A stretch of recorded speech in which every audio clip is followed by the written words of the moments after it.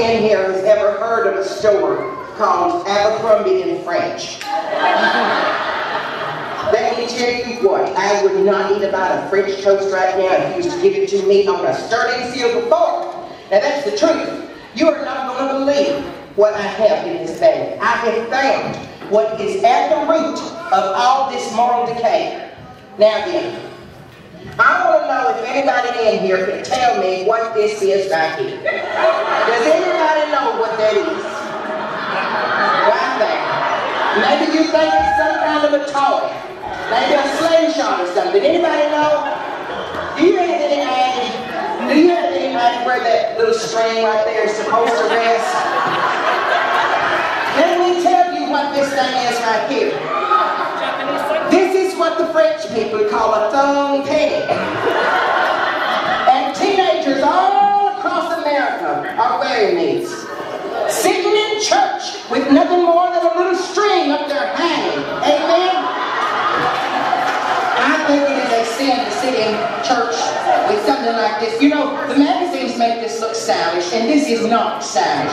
This is unsanitary. I don't know how in the world a teenager can go to their poor mother and ask them to wash something like this. It is a fecal nightmare. A weapon of mass corruption. Folks, this is an end time sign if I've ever seen one right here. Amen. These are Democrat panties if I have ever seen them. I can see in my mind's eye that Hillary Clifton wearing a pair of these right here. Or that Tipper Gore. If I close my eyes right now, I can just see that Teresa Hines Terry just running around the ketchup factory wearing a pair of these. Amen? Amen. Now then, this is what I want to know. How many here right now, now be honest with me, how many of you right now are sitting here in the house of the Lord,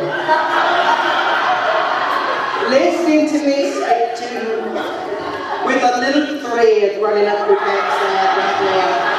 I would love to know, anybody, can I have a show of hands? Is somebody back there? Amen, I see somebody right back there. Would you stand up? Stand up, church.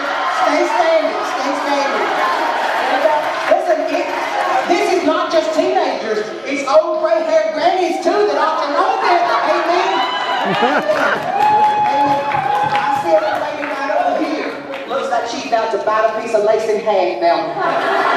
Now, folks, because I can't stand to see people sit up in the house of the Lord wearing such, I have taken it upon myself to start bringing good Christian panties to church. Amen?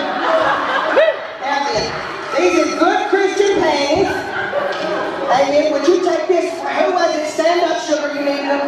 Would you just pass these on across back there to I don't back there to them. Get on back there. Keep your hand raised so you can see where to go. Amen. And now, whenever they get to you, that's right. Oh, yes, good. Now listen, just stand up where you are now and just slip them right on over your pants. I spoke with the Lord this morning. He said, as long as there's something between you and the chair, you're covered. Amen. Look at that. They look good on you. Amen. And look at that. Here's the pair with the flowers for you, sugar. There you go. Oh, you need one too. There you go, sugar. Oh, here's one. Here, you need one, sugar. There you go. There you go. Who else needs one? Right here, sugar. There you go. Anybody else? Oh, you want one. There you go, sugar. All right, y'all. Put on your panties. Amen. Amen. Good Christian panties with a godly cotton panel. Amen. Now, folks, hearts on. Let me tell you, don't underestimate it. There is nothing like a woman in sanctified godly panties that can turn the church around. Amen. Amen.